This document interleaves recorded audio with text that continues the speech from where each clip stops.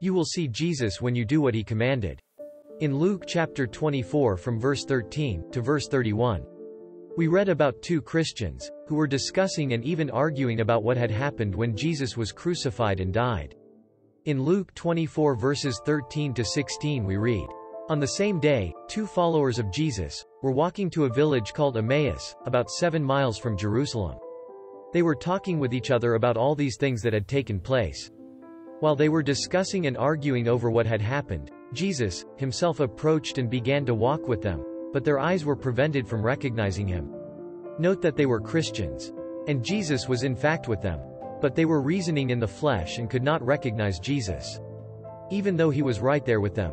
Then in Luke 24 verses 28 to 31, we read, "As they came near the village where the two men were headed, Jesus acted as though he were going farther. But they strongly urged him, 'Stay with us, because it is almost evening and the daylight is nearly gone.'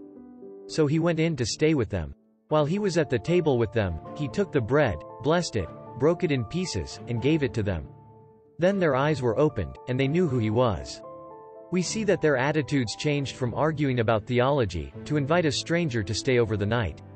They also gave the stranger something to eat. They shifted from the flesh to the spirit, and what happened? In verse 31 we read, "Their eyes were opened." We do not find Jesus while discussing and arguing about the Word of God. We find him when we love others, and obey his commands. Remembering that his word says in Romans chapter 12 verses 13 to 16, "Supply the needs of the saints.